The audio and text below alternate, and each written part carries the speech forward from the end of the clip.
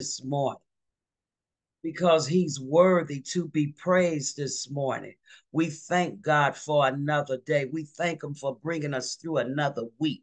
We thank God for bringing us through another minute, another hour.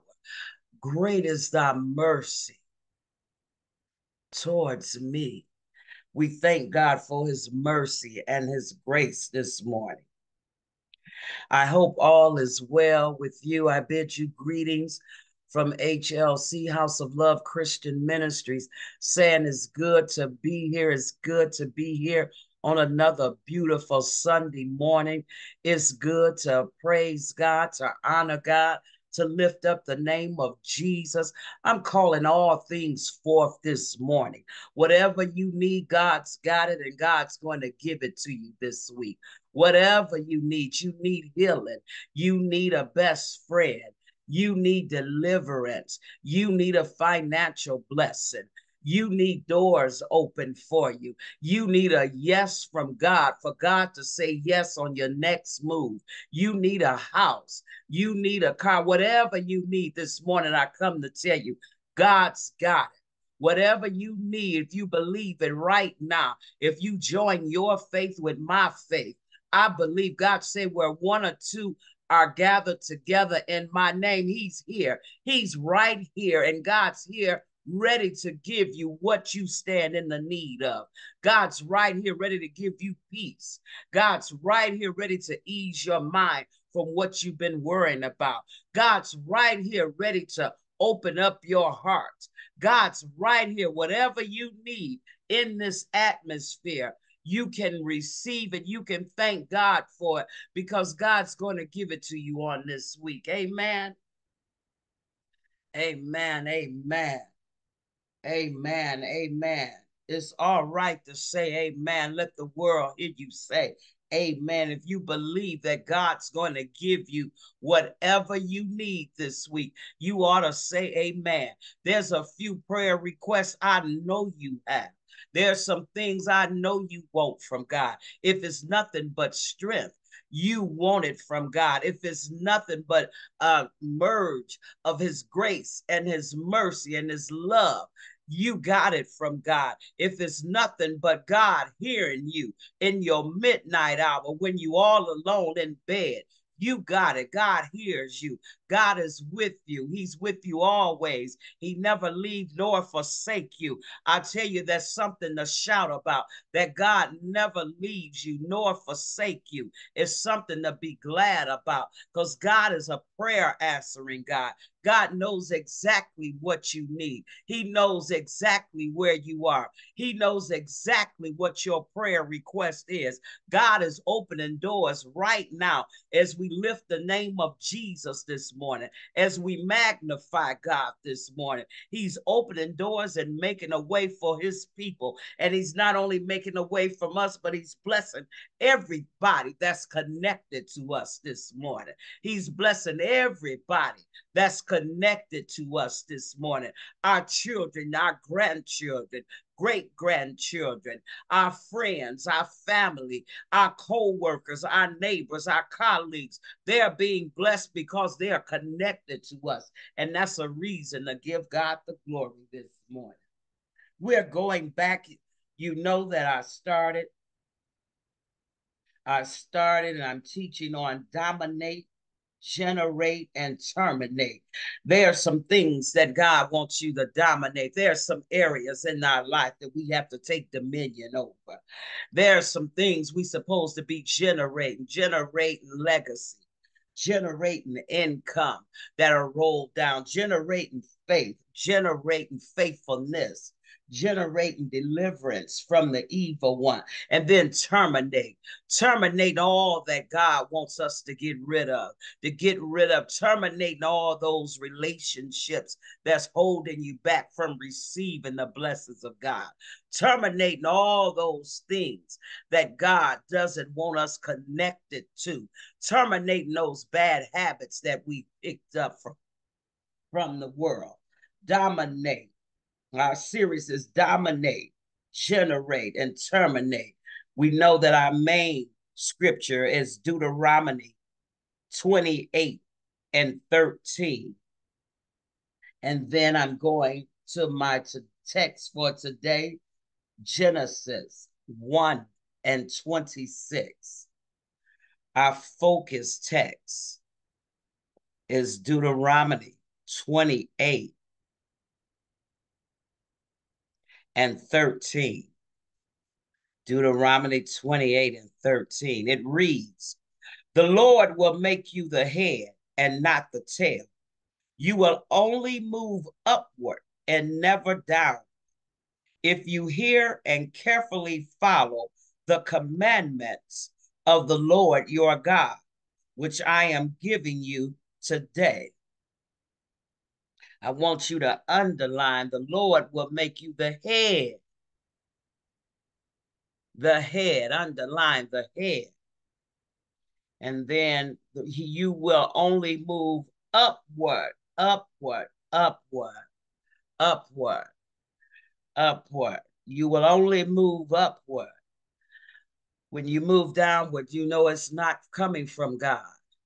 When you go back, it's not coming from God. God say that you will only move up. You will go from glory to glory. You will move upward, upward, upward. Let's go over to Genesis. Genesis 1 and 26 reads, "Then God said, let us make mankind in our image, in our likeness, so that they may rule over the fish in the sea and the birds in the sky, over the livestock and all the wild animals, and over the creatures that move along the ground." So God created mankind in his own image. In the image of God, he created them. Male and female, he created them. God blessed them and said to them, "Be fruitful and increase in number. Fill the earth and subdue it. Rule over the fish in the sea and the birds in the sky, and over every living creature that moves on the ground."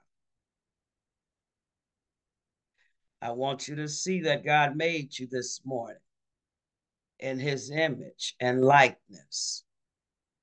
And see that he said, rule over the fish in the sea and the birds in the sky, over the livestock and all the animals, and over all the creatures that move along the ground. This morning, my text is, what is it to have dominion? What is it to have dominion?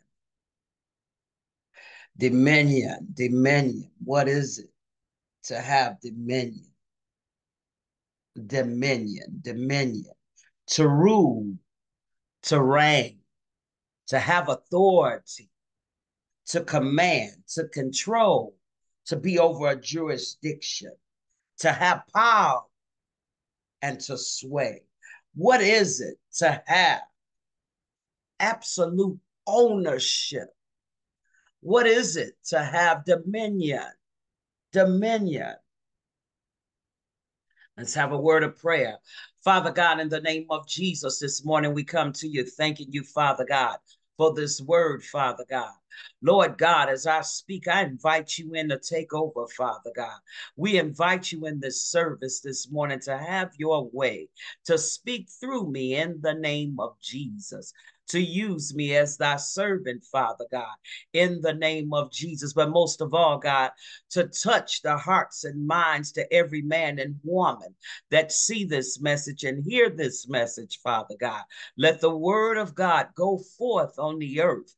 In Jesus' name, let the word of God go forth in this Zoom. In Jesus' name, amen. What is it to have dominion? Dominion, dominion. What is it to have dominion? Dominion means stewardship, caretaking, to be over something. And if we read the word of God, it means God expects us to be responsible stewards over the glory of what he created. There was an order. There's an order in heaven. There's an order. God is over the angels in heaven. There's order. Someone has to have dominion, and God told us to have dominion down here on earth. In order to dominate, you must take dominion. In order to have dominion, Miss Nora, we must know Jesus. In order for us to walk in dominion and know the power that God gave us and to know the responsibility that God laid upon us, we must know Jesus. People get frustrated and people get angry because they don't know the power that Jesus put inside of them. They don't know how to walk in their power. They don't know who they are in Jesus Christ. So they become frustrated. They become angry. They become jealous of others. But see, when you are comfortable in knowing your position and knowing who you are and who you belong to, you're able to take dominion in what God assigned you over. Dominion, to take authority, to control something. It's like your house, Yvette. If I come to your house, I can't come in Yvette's or Miss Nora's house trying to take control because it's your house. You have dominion over what you paid for, what you purchased. You have dominion there. I can't come in trying to change things. I can't take a picture off the wall and tell you, Miss Nora, take that picture out the living room, put it in the hallway. I can't tell Yvette, take that color out the bathroom and put up red. No, that's yours. You have dominion over that. You rule in your house. So dominion, the word say God says he made us in his own image and likeness so that we may rule over the fish in the sea and the birds in the sky. So he made us where we may rule over things that he give us to rule over. He said, be fruitful and increase in number. A lot of people use that be fruitful as it meaning babies. No, it means everything that God put in your hand. Whatever God gave you to do, you're supposed to magnify it. It should become bigger. If whatever God gives you, whatever responsibility you have, it's supposed to glorify God. It's supposed to glorify the kingdom of heaven. It should grow. It's like a plant. You start a plant with a seed, but that seed just begin to sprout up. And from that sprouting up, it should begin growing leaves from that sprout that came out from the seed. So it should begin to flourish. Whatever God give you should begin to flourish. You moved in your home, you may have had a couch, but then now you should have a whole house. You started with a couch, now you have a full living room set, dining room set, bedroom. Anything that you have, it should grow. It should grow. Anything that you're responsible, it should multiply. Be fruitful and multiply. It should increase. Increase happens when you're in your area. Increase happens when you're trying to rule over what God has given you to take care of. Sometimes I better be careful with that word because when we use rule, people may take it wrong. They may think we mean demanding or giving them or treating them like they're less than. No, we don't treat people like they're less than. We're talking about taking authority over what you have, taking authority over what God has given you and placed inside of you to do, taking authority over those thoughts, taking authority where you can take dominion here on earth in the natural. See, you have to be a good steward, a good caretaker. God expects us to be responsible stewards.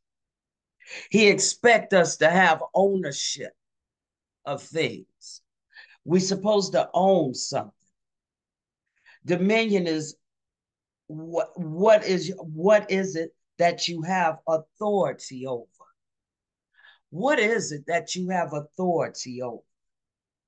How do you use your power? How do you use your power? What is it that you have authority over? Sometimes, Miss Nora, we look at it that we're supposed to be higher in a job. We think we're supposed to have the title as manager. But every person on a job, you have a function. You make the job flow because you're operating in your position. You are operating and taking dominion on what God has assigned you in that place. It takes many functions in order for a company to run. It wouldn't run properly. If you go to the grocery store and you step in the grocery store, if there's nobody to stock the shelves are empty. They wouldn't need cashiers. If there's nobody to unload the truck, then there's no supplies in the stores. Everybody has a function. Everybody has a place where it operates. The manager couldn't manage an empty store. So everybody, this morning, I want everyone to know that you're important. No matter what your position is, no matter what title that you have, you are important. You're to take dominion over that place and position that you have. You are to do that job with your best. You are to uphold it because the word says in Deuteronomy that you're going to move upward. It doesn't mean that you're going to stay in that little position, stocking shelves. You one day may have increase and move to the manager position. You would move upward. So our thing is when we go in, we don't get caught on the small things. Remember the scriptures say, be faithful over the small things. Be faithful over a few things, and I will make you ruler over many. So be faithful in that little position that you have. And then you will see that it will begin to bring increase in your life because you're doing your job with faithfulness to God, not faithfulness to man, but faithfulness to God. You're stacking that shelf. You are there making sure you're lining them up properly. You're answering questions when a customer asks you. It's right here. There you can get it. Be faithful because God will make you ruler over many. You are to dominate in that position that you have. Because right now you have authority over that position. How do you use your power this morning? How do you use your power? Is it to abuse others or is it for justice, equality, and building the kingdom? How do we use our power? We are to take dominion, but we're still to remain humble. We're still to remain humble unto God. We're still remaining to encourage and to build and to push others. It says that God made us in his image. We have to always remember we were created in the image of God to remain holy, to remain humble before the Lord, to walk in peace with others, to walk and pray and ask God what would his will be. Taking dominion, being over something, doesn't mean that we abuse the power and the authority that God has given us and the position that he has placed us in. Having dominion, dominion, dominion, dominion. Some of us this morning, we don't have dominion because of our attitudes. We don't have dominion. We can't walk in dominion. We can't rule over nothing because we have a bad attitude, Miss Nora. We are nasty towards people. People cannot trust us. They cannot have confidence in us. We are always discouraging. We are always blaming others. We're always talking loud. We need others to see us. We think we always on defense with others. We have to defend ourselves all the time. We're not walking in dominion because we didn't get caught up in too much of this earthliness. We didn't separated ourselves from our Father, which who created us. We didn't separated ourselves from asking him on what he would have us to do. How are we supposed to operate in our position? How are we supposed to take authority upon the earth? Some of us, Yvette, we look to ourselves. We think that we know everything. We think that we can do everything. We think we got a better way, but it's not our way, it's God's way. We are created to please God. It's God's way. Taking dominion doesn't mean abuse. Taking a dominion, doesn't mean you know everything. Taking dominion means you take what I know and what Miss Nora know, and we come together and we build on that. That's what a team is. Together, everyone accomplishes more. A team builds together. It wouldn't happen without us. So are we abusing our authority? Are we abusing our power? Dominion. What are you dominating here on earth? What are you dominating here on earth? Has the enemy gotten you so down where you're so busy, you're distracted from walking in your purpose? You're distracted from walking in the plan of God.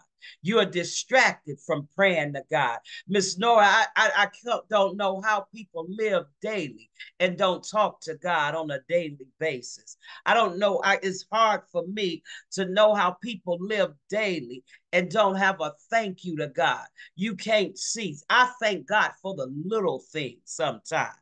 I thank God just to be laying sometime in my bed. I thank God sometimes to just drive down the street. Do you know everything, every move we make, every thought we have, it's a blessing from the Lord? Do you know that God is over our lives?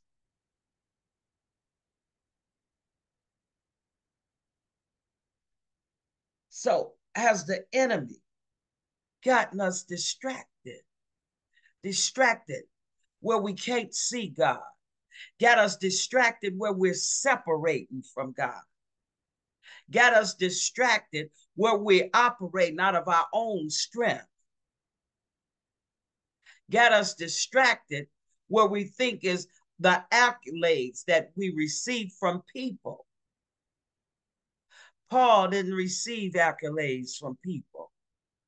Remember back then they was persecuting Christians. Do the enemy have us distracted where we can't walk in dominion? We can't walk in unity. To walk in dominion is to walk in unity, to walk in love, to walk in peace with others. Has the enemy have you full of worry and doubt that you can't have dominion? You've been wanting to start that business. You've been wanting to buy that house, but he got you worried. He got you in a doubtful place that it won't be a success, that you cannot have home ownership. You cannot be married. No one loves you.